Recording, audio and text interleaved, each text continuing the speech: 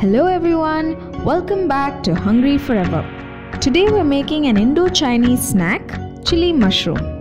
For the batter, mix corn flour, soy sauce, vinegar, salt and powdered pepper in a bowl and mix well. Then coat the mushrooms with the batter and keep it aside for about 2 minutes. Next, deep fry the coated mushrooms until they are golden brown and crisp and keep them aside.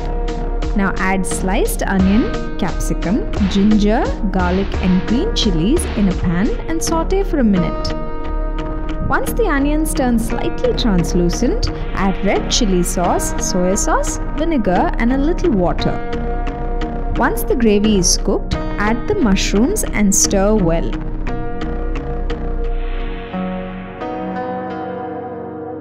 Garnish with spring onions and serve hot. Subscribe to our channel for more such simple recipes.